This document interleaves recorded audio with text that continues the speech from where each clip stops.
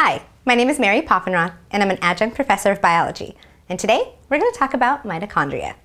Mitochondria are the powerhouses of the cell. This is where the food we eat gets turned into energy that we can actually use.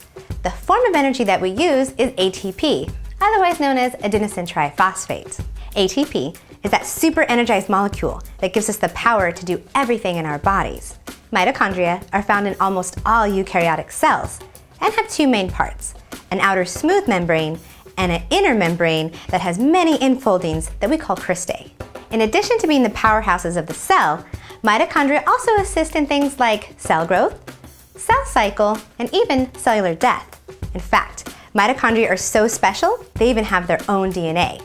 This specialized DNA that's different from the DNA of the cell is evolutionary evidence that mitochondria and chloroplast were once prokaryotic organisms in the very, very distant past. Thanks for watching, and if you want to learn more about this subject, click on the link below. Or if you want to learn more biology, feel free to click on any of the links around me. And please, rate, comment, and subscribe to this channel. Or maybe, if you have ideas for more videos, send us an email at requests@mahalo.com. Thanks for learning.